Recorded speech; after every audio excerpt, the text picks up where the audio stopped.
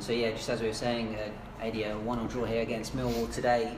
You take that point. You happy with the point? I am happy with the point. Obviously, we wanted 3, but up against a very good side. But I thought I've got to give credit to all the players today. I thought they had a good shift in, and I thought the crowd were very good. Our crowd were fantastic. They got behind the boys. But all I'm asking is now is I want everybody to turn up next week against Bristol Rovers, and I'm talking about the players as well as the fans, because we have to play like that every week until the end of the season, as we all know, in every game. But we showed against other teams in this league, obviously higher up in the league, that we can match them. It's just the ones around us, obviously, which we've mentioned before. But I thought they really put a very good shift in, and there were some really strong performances today.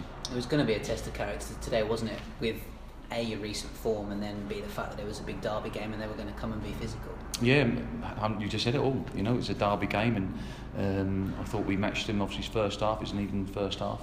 It was nice to get in front again. Obviously, getting in front was a big bonus for us, but disappointed with the goal. But it is what it is. We've got to take a point, move on. It's a good point for us. It really is, because these are a very good side, and really looking forward to next week. Now, I've told the boys, take this on, because the second half against MK Dons, we played very well.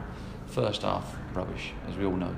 But I thought for the whole 90 minutes today, or 95 minutes, and the second half against MK Dons, we were better.